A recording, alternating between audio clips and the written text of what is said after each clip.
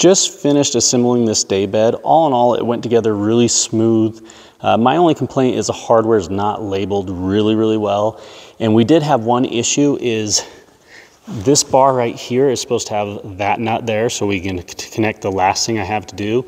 However, they sent us the wrong bar. This should be an F bar and we didn't get that F bar. I've already reached out to the manufacturer and they're already sending a replacement out. So while it's always frustrating to be missing something, props to them for taking care of it quickly, fastly, and no questions asked. So we'll be able to get this assembled and put outside real soon because they are shipping it today. So like I said, all in all, went together really smoothly. It's super comfy. Can't wait to get this out by the pool.